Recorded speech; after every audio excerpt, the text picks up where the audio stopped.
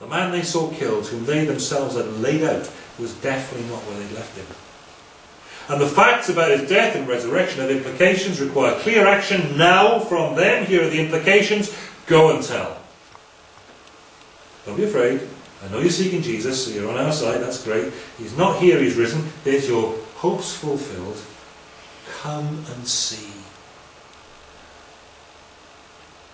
Now go and tell.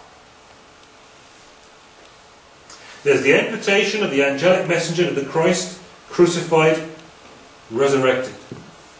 Don't be afraid. Know your intentions are right. You are seeking Jesus. So come and see. He's risen, not here now. And now go and tell the others that he's risen. And the key issue comes in at this point, because this is absolutely fundamental and basic. Where do they meet with Jesus? So far they've had the angel. So far they've had the messenger. Where do they meet with Jesus? What happens just prior to when they go and meet with Jesus? How is it they come to meet with Jesus?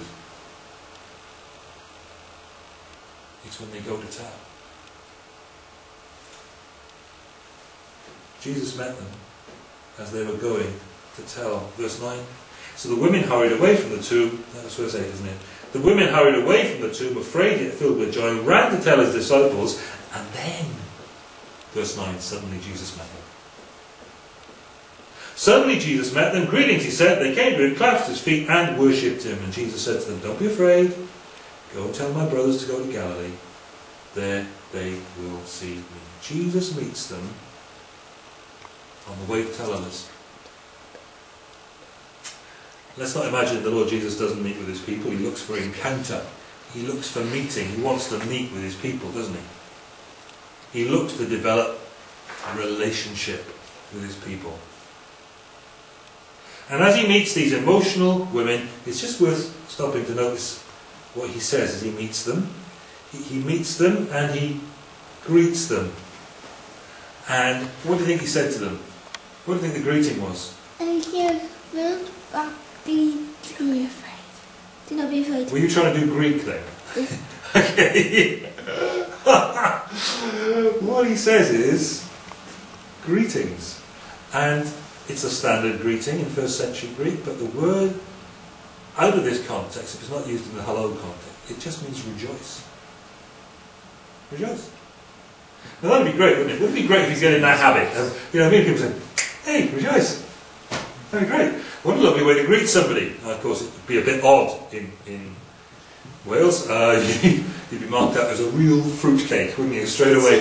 But what a great thing. You meet somebody, you say, rejoice. Yeah, great. It's okay to be happy.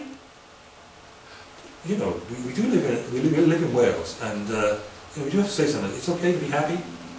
That'll be fine. You know.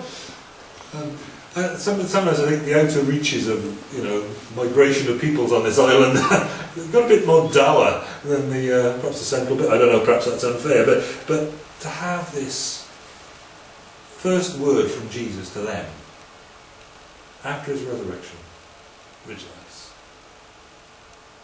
The Saviour stood before them, raised from sin, atoning death, and here's the crucial thing: they were ready to live the consequences of faith for the lives they were going to go on to lead. So he greets them and he says, rejoice. It is the way they normally say hello.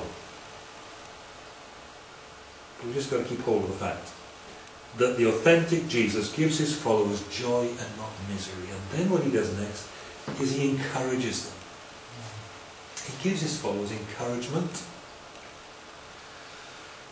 There's plenty that can discourage us. But Jesus comes and he says, don't be afraid. Just reconstruct for a minute what's happened. There are these ordinary peasantly northern people, they're Galileans, okay?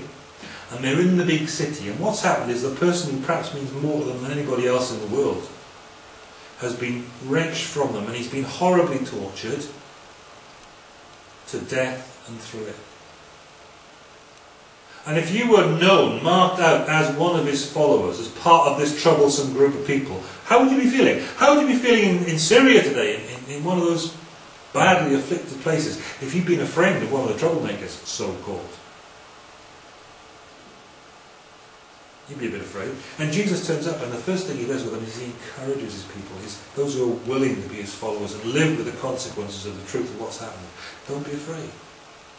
Why is that important? Why is that so important for him to say, don't be afraid? Well, it's this, isn't it? Jesus is looking for what from us?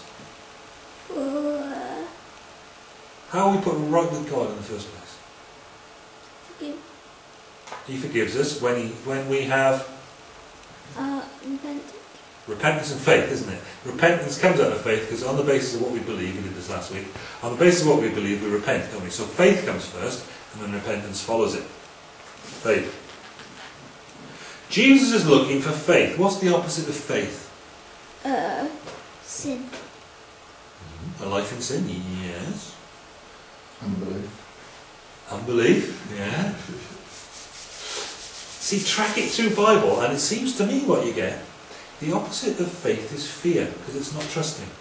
Now, because we're modern Western rationalists, we think faith is simply, it is, but it's not simply, we think it is simply, these are the propositions. And faith amounts to believing those things to be true. But actually, biblically, it is that. But it's more than that, it's trusting yourself. And the thing that stops you trusting yourself is fear. Biblically, fear is the opposite of faith. And Jesus is looking not for the absence of doubt, but for faith. Active, living, fearless trust in Him. He looks therefore for the courage that's born of faith, so He encourages them, don't be afraid.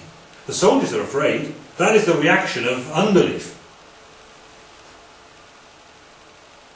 Do not be afraid. Jesus wants them to go confidently because He's got something really important for them to do. Your Jesus wants you. He wants you to go and do something. He's met them, He's greeted them, He's encouraged them, and He's sending them. He's got work for them to do. He's got something for them to do in His cause, in His kingdom. Go and tell my brothers to go to Galilee, and there they will see me. Here's the travel advice for the 11. Here's their mission. Here's the point. You've seen the empty grave. You've seen the angel. You've met with the risen Jesus. Now here's the point. Go and tell other people about this. You've got to go and tell. There is no break in the spectrum, in the continuum here. Met, greeted, encouraged, commissioned. Jesus met them, He shared His life with them in the hill country, the towns and villages of Galilee. The towns and villages of Galilee, it was the back country. It was dare I name some villages? It was out there. It was the back country. It was what we call Kevin Glad, right? It was a place they'd enjoyed some space and some peace, away from the crowd and drawn close to Him. And while He was preparing them to face His forthcoming betrayal and crucifixion, He promised them time away with Him there again after His resurrection, like the early days. He promised it in Matthew 26. And they loved Him. And they enjoyed time with Him. Just like your kids, what they want out of you most on a Saturday. What do you want most on a Saturday? It's time with your mum and dad, isn't it? And people who love Jesus, they want time with their Jesus. Now last week they've been through such a lot. Over and above the personal danger they've been in just for being the followers of Jesus, just emotionally it's been such a traumatic and difficult time. Now Jesus is coming good in His promise, and we're going to go out and have some time together. We're going to go up to Galilee for some special time, just one more time. And Jesus will there prepare them for the task that's coming to them of winning the world round to be followers of Jesus Christ. But here's the commission before the Great Commission. Go quickly and tell His disciples He's risen from the dead. He's going ahead of you into Galilee. There you will see Him. Now I've told you.